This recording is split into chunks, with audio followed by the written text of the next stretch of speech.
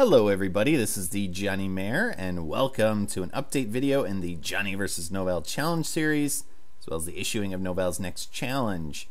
The way the standings currently are, it is 9 points for myself and 8 points for Novell. Remember, the winner of the challenge series is the first person to reach 10 points. With that in mind, I am issuing for Novell's next challenge what I'm calling the All or Nothing Challenge. So basically, Novell, if you win this challenge, then you win the challenge series. But if you fail this challenge, then I win the challenge series. And those of you that have watched my latest challenge video, you have an idea of what it is I'm going to be actually issuing for Novell's next challenge.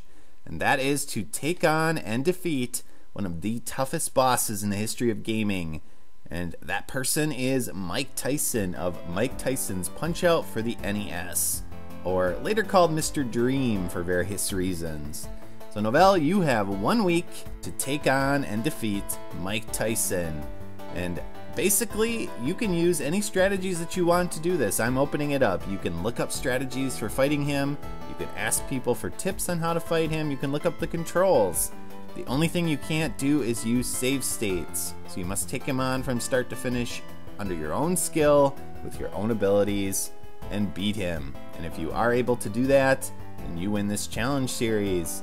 And I'm not going to suggest that you wait until the last minute to do this, because when I took on Mr. Dream, it took me roughly 3.5 hours to actually beat him. So good luck, Novell, because I think you're going to need it, and use the time that you have available to you wisely over the next week. So let's let the challenge series come to a decisive end.